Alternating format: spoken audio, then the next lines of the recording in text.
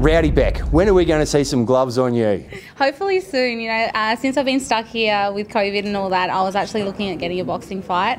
There's like a few people I would like to fight. I've just got to find, you know, like the right opportunity to get, you know, get it locked in and put the gloves on. But you know, I'd love to fight Lauren Eagle. I've always been watching her closely, so I think that would be a really big fight. I think a lot of eyeballs would be on us, and I'd like to retire her. Really, she's about ready done. She was missed out on that world title shot because of COVID and that. So I think, you know, it'll be a good fight, you know, end career-ending fight for her. So that's kind of what I was eyeing off. If I could get it, you know, matched up, that would be awesome. But I just need a fight. It's been a year since I've had a fight, so especially watching Adrian fight tonight, yeah, I'm ready to get back in there.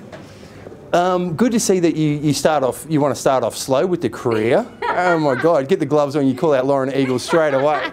Well, you know, I'm the world champion in bare knuckle boxing. I've fought all over the world with the UFC, Bellator, so I'm no slouch. You know, I've got a lot of experience. I know it's not in boxing, but I think it would be a shame to match me against, you know, some novice. I don't think I could even, you know, do that with my own kind of principles and morals. So I definitely like, you know, a seasoned fighter and go out there and have a really big fight and make it worth something.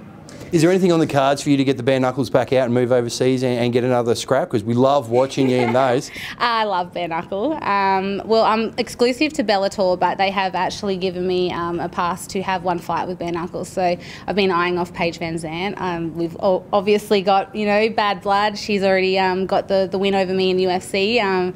But, you know, I think I'm a better boxer and she can't kick me in the head in bare knuckles. So that's definitely a fight I'm eyeing off. So hopefully I can get that by the end of the year. Good time for you to be taking it on too. She's had a couple of losses. It's not a bad time to attack her. Is that the reasoning behind it as well? Now's a great time? No, look, she had a really good fight actually. Her last fight, she actually impressed me. I didn't think she had tidy boxing, and she actually looked like the boxer out there compared to Britain Hart. But I fought Britain Hart. She's awkward, she moves weird, she throws weird punches, and she was more active.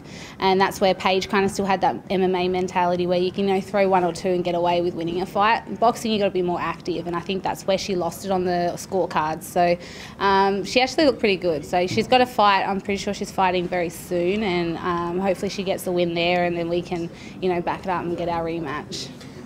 Now, coming back to boxing, if we could get a promoter out there to get you under the lights and in the square ring, what weight would you want to campaign at? Well, I fight at 56.8, whatever that is. What's that featherweight in boxing? I don't even know. I'm a flyweight in MMA, so yeah, but around that weight. Look, I walk around 63 kilos. I can make 57, 56. That's the lightest I can go. So anywhere between there, I'm easy. Stretching you out, trying to get you any further than that? Lower? Oh, I used to fight at 52 for the UFC, and it just killed me. So probably not. Like the lowest I probably could get to would be 55. I'm not sure what weight division that is in boxing, but yeah, you know, I don't want to be bigger. I want to be better. So I'd rather just fight around, you know, my natural weight. Don't like cutting that much weight. It's not good for you. Mate, it's not good for you.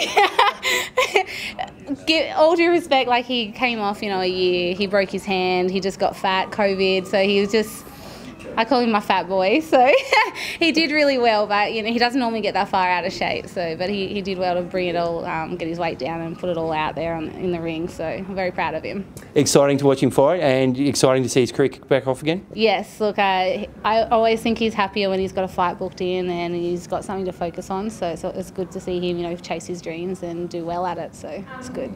Oh, loving thoughts there for the fat boy. I love my fat boy. Get out of here and have a great weekend. Thank you.